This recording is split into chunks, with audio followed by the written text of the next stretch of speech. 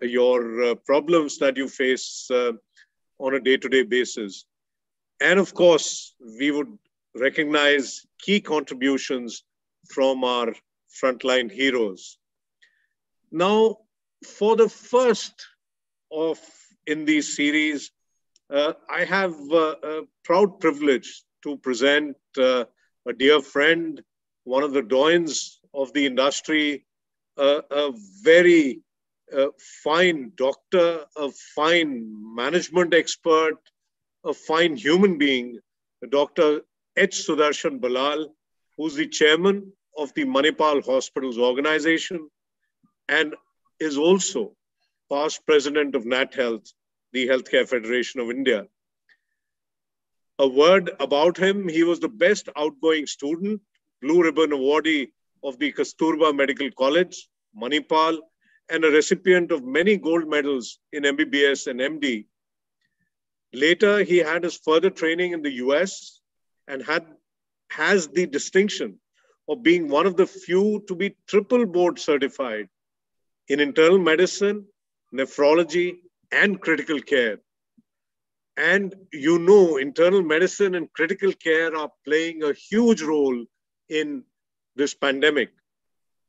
He's recently nominated as member in the board of management in Manipal Academy of Higher Education.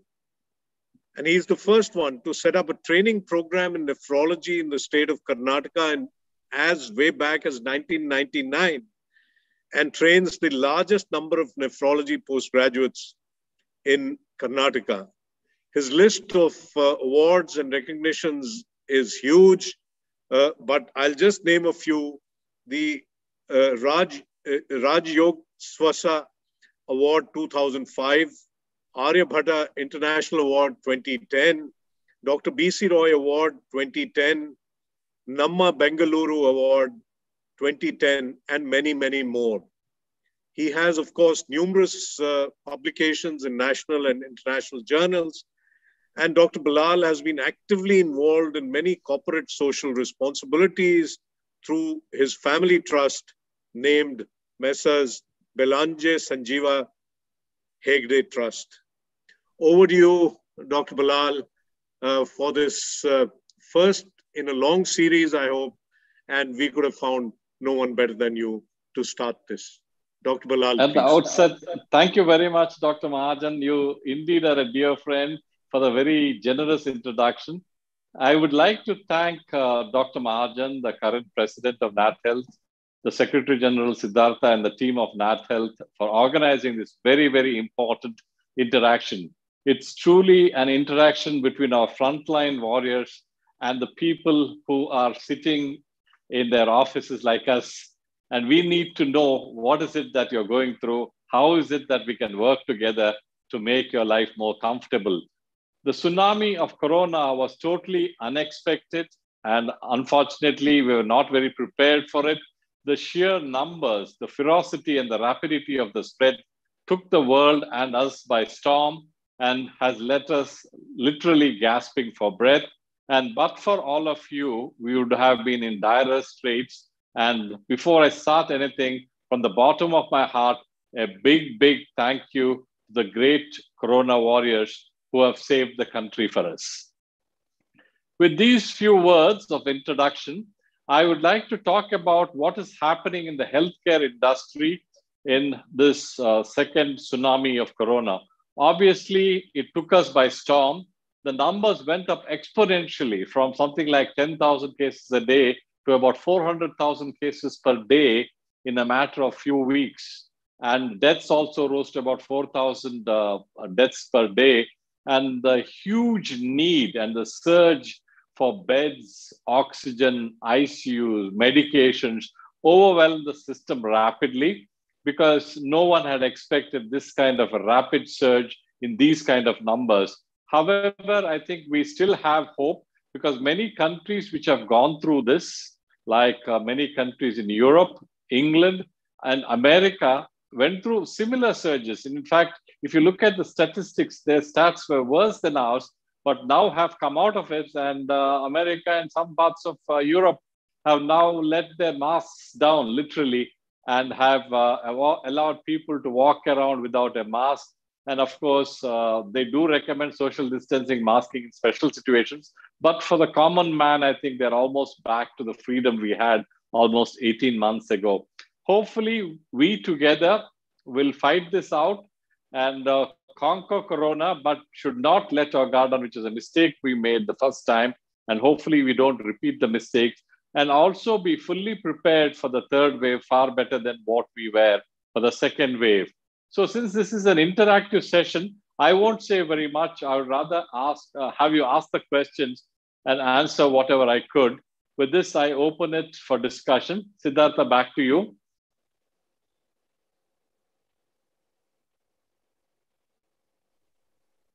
Thank you, Dr. Ballal. Thank you, Dr. Mahajan, indeed. We had reached out to the frontline workers with a questionnaire. Sir, in terms of, I'm just going to summarize some themes first, and then we'll go to some specific questions if you would allow. The first, broad set of questionnaires really comes around the coronavirus, especially the working in intensive care units. Every case is unpredictable. And there is always a pressure, and the pressure over a protracted period turns into fatigue.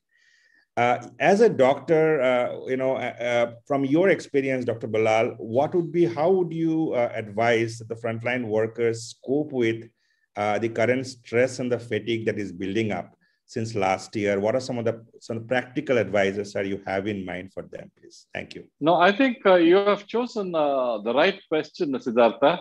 Over the last 50 years of my practice of medicine, I have never seen anything like this as stressful to the frontline workers, the doctors, the nurses, the paramedics, so on and so forth. It is really stressful. It's not just physical stress. Many people have been working 24/7 for weeks together now just to cope with the sheer volumes of sick patients that get in through the ER, to the HDUs, to the ICUs, so on and so forth. It's also mental stress.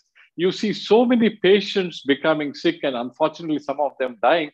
One other stress which I think many people had not seen during the previous effect of Corona is that now we have this helplessness. I get hundreds of calls every day saying my mother is sick, my aunt is sick, I am sick, they need an ICU bed urgently, otherwise they will die. And unfortunately, they do die because we are not able to provide them oxygenated beds. We are not able to provide them ICU beds. And that has been the hardest thing for me. People waiting in ambulances, people waiting at home, people waiting in the ER, intubated, but nowhere to go. And some of them die at home, some of them die in the ambulance, and some of them actually come to the ER and then are sent home because there's no bed anywhere. This is the hardest part for me because you are allowing a person to die in your doorstep, very well knowing that if you had the means, you could save that life. This is almost like you're acting God, saying you live, you don't. And that has been the most difficult part for me. And I'm sure the frontline workers would face it a lot more. But a person who's been receiving numerous calls every day, I think that's been a very hard part than the actual physical and mental trauma of taking care of sick patients. So obviously this drains you physically and mentally. And I've seen some of the most aggressive, very vivacious, active, proactive intensivists actually go into depression. So we do a lot of counseling for them. And we also talk about the good news, saying that this is a temporary phase. This too shall pass. And we have seen that happen. And I'm being honest when I say this too shall pass. I made a prediction about 2 or 3 weeks ago. By 15th to 20th of May, we'll see a significant downward trend in Bangalore. And from a peak of 25,000, we have come to about 8,000 now, almost a 60% drop in the numbers. And I'm hopeful that this will continue. But believe me, this will depend mostly on human behavior, not on the medications, not on vaccines alone, but human behavior. If we are careful, we can drive Corona away or at least keep it at bay. So I think that is one part of the good news, that this is a temporary phenomenon. We'll get over it with the right human behavior, right vaccination, so on and so forth. The second thing, which is vastly different from last time, is when this disease first came, we didn't know anything about the disease. It was absolutely a new virus, new disease. We didn't know what it causes, how it spreads, so on and so forth. And unfortunately, a huge number of the medical, paramedical, and nursing fraternity and the healthcare workers in general succumb to the illness. I've known some friends, nephrologists, both in Bangalore and outside of Bangalore, actually die of severe lung failure waiting for a lung transplant. So that was the tragedy last time. In our own hospital with over 7,000 or 8,000 workers, we had about 17 to 18% of our workers actually getting infected.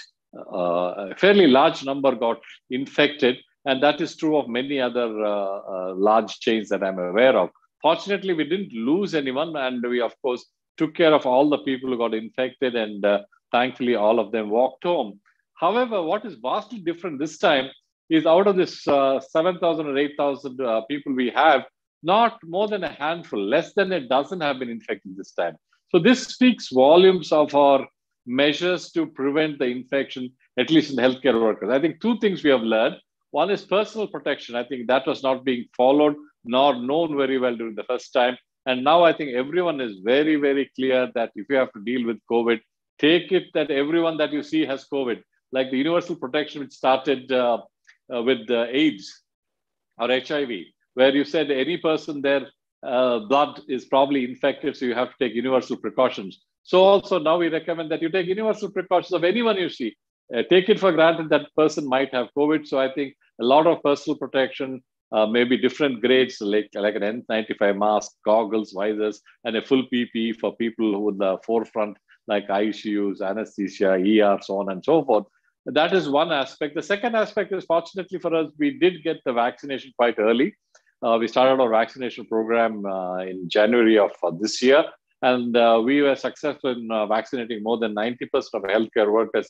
So I do believe this combination of personal protection, precautions, plus vaccination has prevented a large number of people from getting infected, and also less people infected, less morbidity and less mortality. That is certainly the silver lining in the cloud of corona. So one is we know the disease better. We have taken better protection. We have less number of people infected. But the downside is the numbers of people that we are taking care of now is huge. And like what we did last time, we have recommended a shift system so that no one person or one team is totally burdened. They get at least some time off, maybe 3 days, 6 days, 7 days, where they can have time for themselves, for their family, relax, have a normal sleep pattern, normal food habits, which also will go a long way in maintaining their mental balance. I think all these put together, where we take enough precautions, vaccinate people, follow the universal precautions, give them time off during this busy schedule, and constant counseling has helped us in keeping the physical and mental health of our healthcare workers. But in spite of that, I must congratulate the frontline workers, and not only the frontline workers, but also their families for putting up with this, because everyone is not only concerned about himself or herself, but also what happens to my child, my wife, my family, my parents at home when I go back. Am I going to carry the virus? So these are some of the issues that will constantly nag you. And hopefully with the kind of measures we have taken, we'll have some solution in the near future. Thank you, Dr. Ballal. I think you have already, so you answered really the question in terms of the stress and the fatigue levels. In terms of protecting the healthcare workers and their family, also you've answered a lot of your suggestions are very well taken. So do you foresee a need for additional vaccination? Some questions have come in. As the virus mutates, is there a need for continuous vaccinations? Are there certain drugs, therapeutics that will preventively fortify any sort of infection among frontline workers? What are some of your thoughts and opinions around that? Thank you. Well, I think our opinions have changed with times. A lot of hype for hydroxychloroquine, zinc, vitamin D, vitamin C, immune boosters, so on and so forth. But this has not been proven by science, and I don't think there's any real role now for any prophylaxis other than the precautions, that is COVID-appropriate behavior, masking, distancing, hand washing, avoiding crowds, and of course now vaccination. I don't think there's anything else that can prevent the disease. The two forms of vaccinations, one is under your control, masking, distancing, hand washing. The other one is the vaccines that are currently available. Other than these, I don't think I guess there's no harm in taking some vitamins and things like that, but I don't think we should take it as preventive measures for COVID. The only prevention is avoiding the virus and also boosting your immune system by the vaccination. And I do believe that we will get over this virus. It's just a matter of time. But the problem is we don't learn from our mistakes. I think the negligence of our citizens and also people who are running the system led to this disaster. If we were more careful, didn't pat ourselves on the back and say we have conquered COVID, we had the least mortality, least morbidity, we would have been better prepared for the second, because everywhere in the world and everywhere in history, right from 1914, we knew that viral pandemics just don't vanish. They keep coming back in cycles, and we are smarter than the virus, hopefully, and we can manage these cycles better if we are prepared to address these cycles. Unfortunately, we let our guard down. We didn't wrap up our healthcare system. We didn't implement COVID-appropriate behavior. And of course, we started vaccination with the right earnest, but we didn't follow it through. I think our vaccination after the first and second phases of healthcare workers and frontline faltered. We opened up vaccine for different categories, but didn't have production lines, supply chains. So I think the vaccination drive is now faltering. But fortunately for us, the government has come up with many different means of either procuring, ramping up production, and importing vaccines. And hopefully we'll be back on track in the next month or so.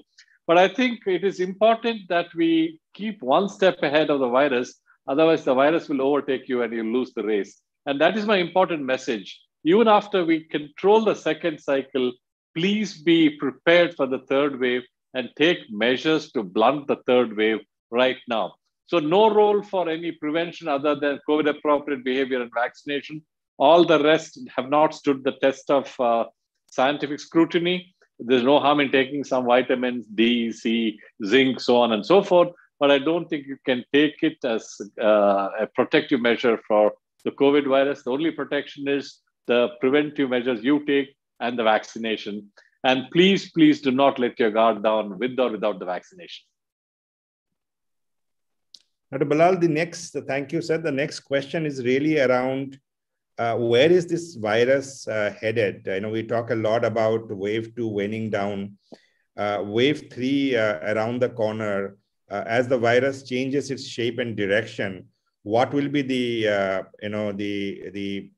will the wave 3 really look like? The other question is also around how do we take care of the non-COVID patients at a time when COVID is really ramping up? There is the entire non-COVID load has not gone away. And what is the best way to manage the needs of both the COVID and the non-COVID segments? These are some very important questions and also something very close to my heart. I'll address the first part of the question, which is, will the virus mutate and will we need booster doses? I think history has taught us that the viruses mutate, not only the COVID-19, but every other virus mutates when it replicates for various reasons. And we have also found that most vaccinations, you need a booster dose. And we have seen that with a common example being influenza. We take a booster dose every year. And based on the fact that the virus mutates, every year it's a new vaccine. So I would not be surprised if we have to take a corona vaccine every year, every 8 months or whatever. And it is a given that we'll have to take the vaccinations repeatedly. How often is something that the medical experts are yet to decide. Most people believe the immunity may last about 8 months to 12 months. So I'm fairly certain that we'll have a vaccination at least once a year.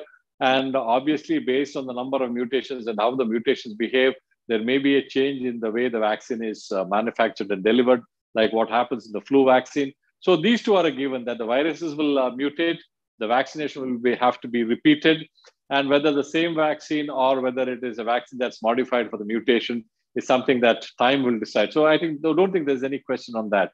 But my biggest concern, both during the last wave of corona and the current tsunami of corona, was that what do we do with non-COVID patients? And this is a tragedy of sorts. I really, really feel sad for the patients with non-COVID illness because COVID has taken center stage. There's nowhere to go for patients with non-COVID, whether it's cancer, kidney disease, heart attacks, diabetes, hypertension, lung disease, so on and so forth. I have actually physically seen a lot of patients move from stage 2 of cancer to stage 4 of cancer. People with CKD going on to end-stage renal disease, dying because they cannot go for dialysis. Many dialysis centers are closed and they are unable to travel because of the lockdown. This is an unbelievable tragedy, but no one talks about it very much because Corona has taken center stage. We have to take care of every life. Corona life and a non-Corona life to me is the same. Any person dying because of lack of medical care is the same, whether it is because of Corona or non-Corona. And this is something that the healthcare experts, both in the private sector, public sector, and the government should take notice of when we sort of plan the future of the health of this country. Unfortunately, health had taken a backseat for almost 70 years after our independence. It's only after the Corona pandemic that health sector has been given some importance that it richly deserved. And hopefully the planners of the country and also the healthcare givers of the country will in the future plan for both pandemic care and non-pandemic or non-COVID kind of care for the future hospitals, because we cannot sort of say, we'll only take a Corona, non-Corona, please get out of the hospital. So this is not on, and this is the tragedy of Corona. You have killed due to Corona, and have also killed a lot of people because non-Corona care almost is non-existent in the country now. Thank you, sir. I think the implication of what you just mentioned is the wave 3 and the wave 4 may not only be a Corona wave, it could be a Corona and a non-Corona wave that is building up as we speak. I think the next question is really around skilling and capacity building. So there are two questions here which are tied to each other. One is from a frontline manager whose question is, what sort of additional, what's the way I motivate my team who is providing these very critical services? What are the tools, techniques, and the training that I need to undertake? And the second question is, the disease is now spreading from really the urban and the peri-urban into more rural parts of the countries where you don't have the same level and the density of infrastructure or skills that are required to deal with it. What are some of the transferable practices and the trainings that can be done and to rapidly adapt to the evolving scenario? So many of the things that you have mentioned is something that has to be a long-term issue. We cannot ramp up any healthcare system going from 1,000 beds to 10,000 beds in a matter of weeks.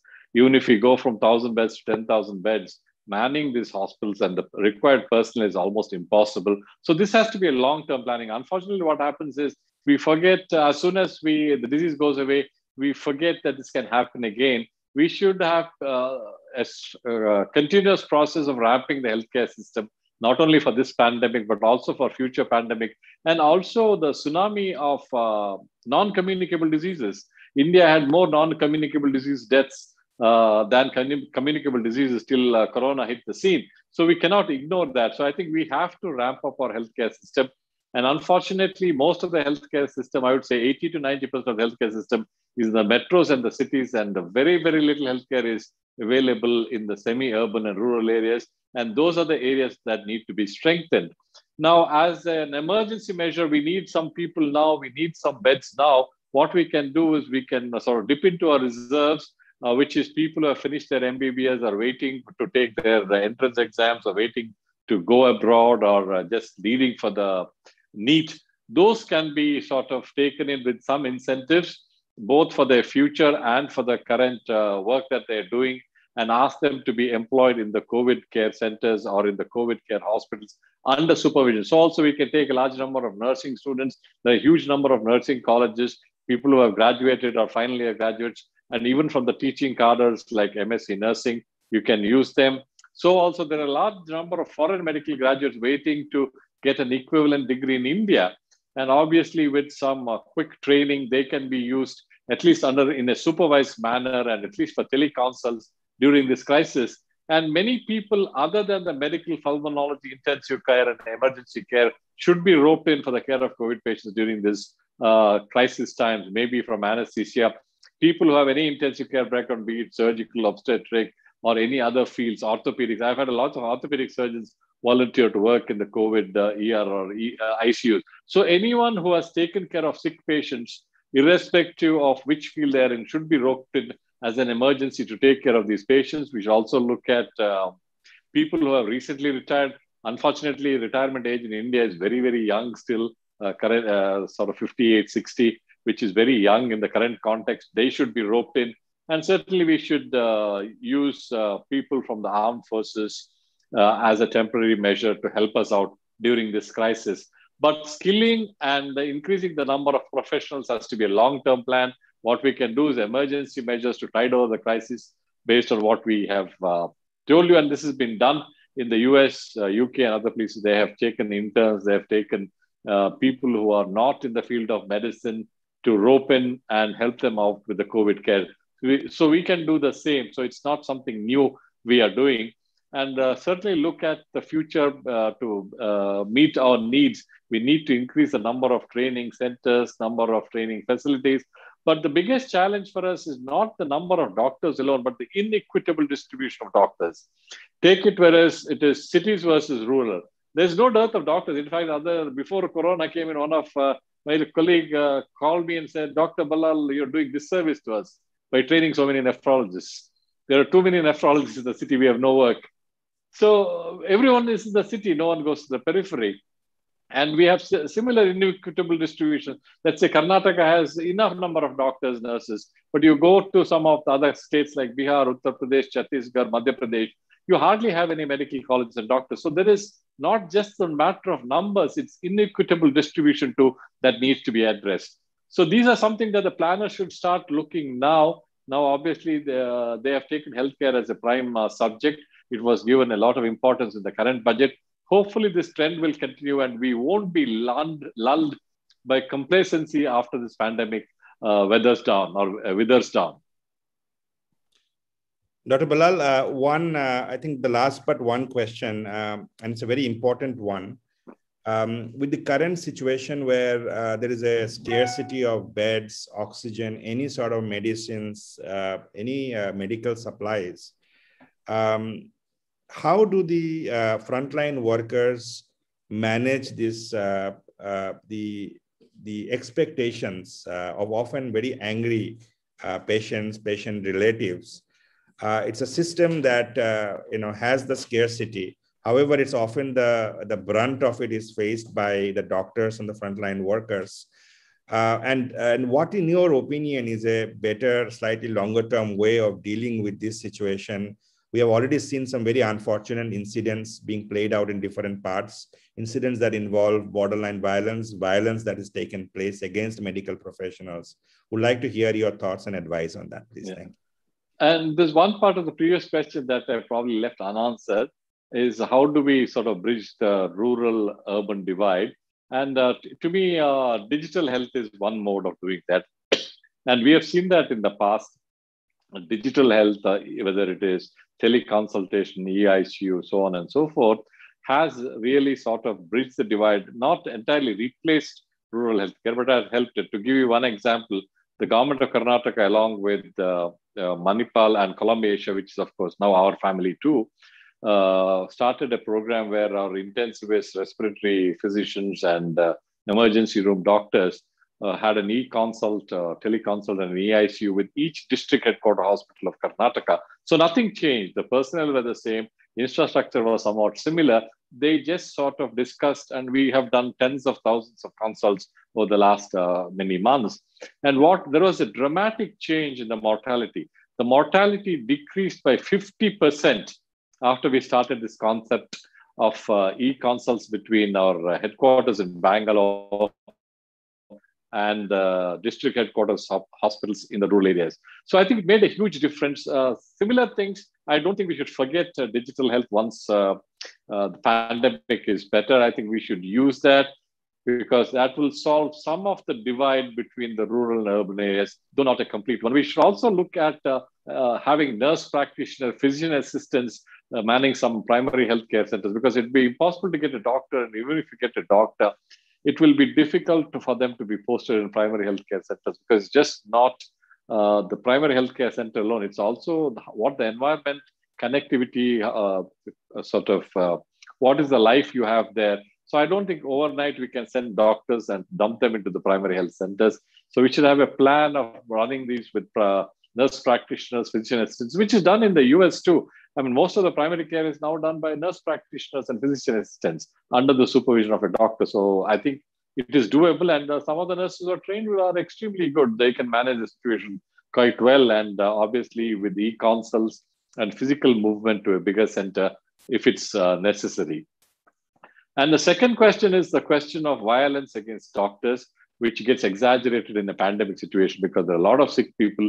You cannot attend to all of them, and sometimes, unfortunately, because of no fault of yours, maybe lack of infrastructure, lack of oxygen, lack of medicines, lack of space, patients might die, and the relatives get irate, and actually they might indulge in physical violence, which we have seen not to a large extent in this part of the country, at least where I live, but I have read a lot of reports. Here, I think 2 or 3 things are necessary. One is the government should come down heavily on violence against healthcare workers and healthcare facilities. They should go to jail irrespective of what happens. They should be arrested. This is a cognizable offense. And there are laws to say that if you assault a doctor, nurse, or the healthcare facility, you go to jail. And that has to be implemented with full vigor, but it's not totally a law and order problem. We need to create awareness. And one of the biggest problems we have seen during this pandemic is that the triaging system has failed. What happens is when the patients run from hospital to hospital and they can see their relative deteriorating during this movement from hospital to hospital, gasping for breath, and then finally stopping breathing, they're angry at the world. And whichever hospital they land in, they'll be angry that the hospital is not able to take care of them. But the hospital's hands are tied. Where do you take a patient when there are already 10 people in the ER corridor who are intubated? Where do you take this person? So I think an effective triage system where the patients don't run, but the triaging person or the triage center tells you which hospital to go, which ICU to go, and then the patients won't get so angry. If you say you go to this hospital, there's a bed there, they won't get angry. They're angry when they bring a sick patient and the hospital turns them away, or they die in the ambulance, or they have to go from hospital to hospital. So some of this can be managed. Of course, the oxygen system was quite critical, and I don't blame anyone for that. There was a 10-time increase in the oxygen consumption of this country in a matter of weeks. No country can be prepared for this. And the government has effectively now diverted all industrial oxygen. Of course, there were some initial problems on the logistics of transportation of the oxygen from production units to the rural and the remote areas of India. But I think that has been pretty much taken care of. Now you don't see so much of oxygen shortage. And also the numbers are coming down because of the measures taken in the lockdown. So some of these things, I think, for the future need better planning. And as far as assault on healthcare workers, I think more awareness of the patients, better triaging system, and a strict implementation of the law and order situation by the government and the police is the only remedy. And also the healthcare workers, for this critical work they're doing, should have some special allowance and special insurance that is guaranteed for them, either for succumbing to the illness or being admitted and treated for the illness, or for against any physical violence.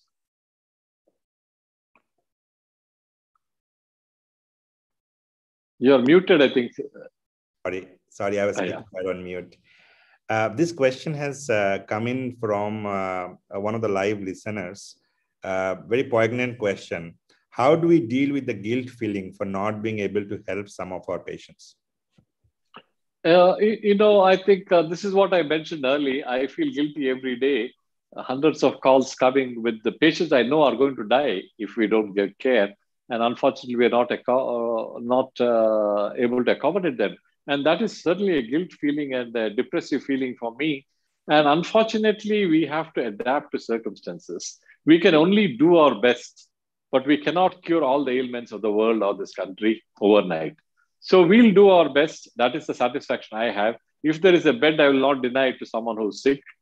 If there's a bed I can make by moving someone else who's not very sick, I'll make that. But if there are absolutely no beds, making a bed means killing someone else, then obviously it's beyond my control. So I think we'll have to wait for the pandemic to come down. And I think here's where the counseling helps. Counseling, talking to each other, having groups. And also, I think it is important to sort of get off of your work for a short period of time.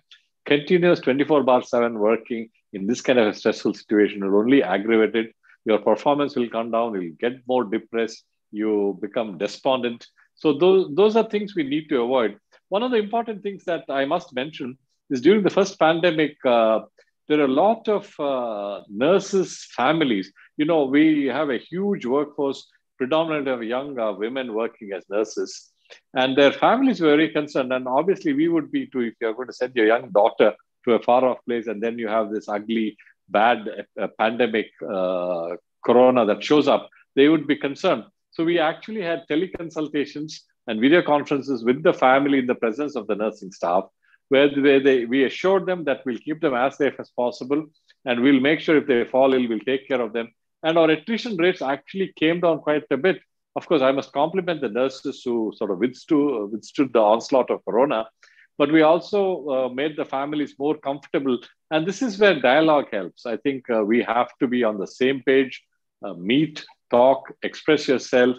And if you have some guilt feelings, come out with it. Talk to your colleagues, talk to your mentors, talk to a counselor, talk to the management, but somehow don't keep it sort of inside so that it boils out and then you lose control. Thank you, Dr. Ballal. I think we are almost dot on time. So any thoughts, suggestions, Dr. Ballal, you would have for NatHealth, the community as a whole, to really come together? And is there something, of course, a lot of ideas will come out of these, forum discussions over the coming weeks and days. Any suggestions you'd have for NatHealth to kind of pursue this course with the multiple stakeholders that are in our network? No, I do believe NatHealth is a significant force of planning and delivery of healthcare in the country. And now it's led by very, very able people like Dr. Mahajan as president and Sudarshan, US Secretary General. I think what we really need to do is look at the planning for the future.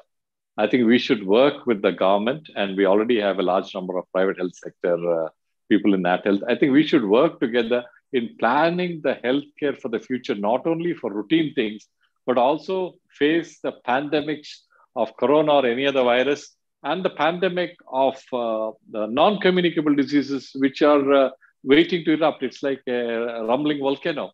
So we have to plan for the future. And this should not be very siloed. I think it should be right from primary healthcare in the rural areas to secondary care, tertiary care, quaternary care.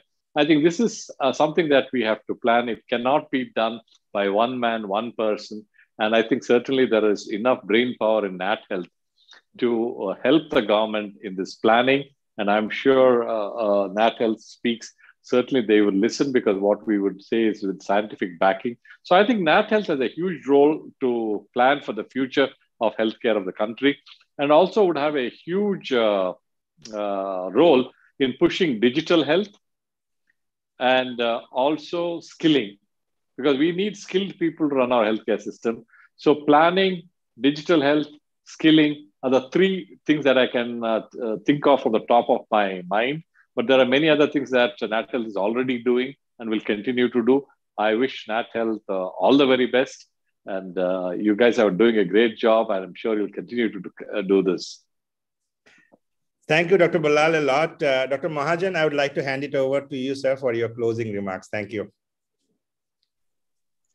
Thank you very much, Siddharth, and thank you, Dr. Ballal, for really deep insights as a soldier on the front.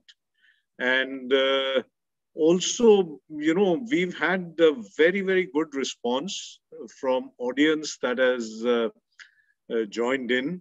And frankly, from NatHealth, I can say that we will be always there to do whatever we can in our own limited way to help, especially the frontline workers, overcome all the problems that they are facing, both physical, mental, familial, all of these. And I'm sure that what we discussed today and what we are going to discuss in the future will become a repository which we can delve into anytime we need wise counsel and wisdom and come up with solutions for problems that we are facing.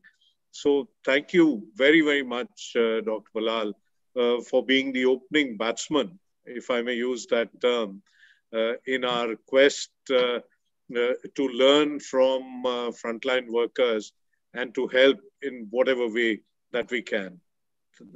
Over to you, Siddharth. So thank you both, Dr. Mahajan, Dr. Ballal. It's been a very, very insightful, introductory session to this series that we are creating. Tomorrow, we will be having the privilege of having Dr. Arvind Lal from 11:30 a.m. will be our next speaker. So for those of you who are listening, I would request you to please send your questions.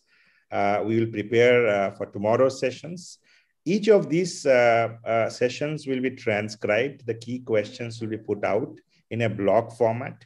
And hopefully that's going to be useful for many, many frontline workers who could not join today. And we'll find a way to kind of get it across to all the frontline workers over time in partnership, with not only through NatHealth, but also in partnership with all our federations with whom we closely work with.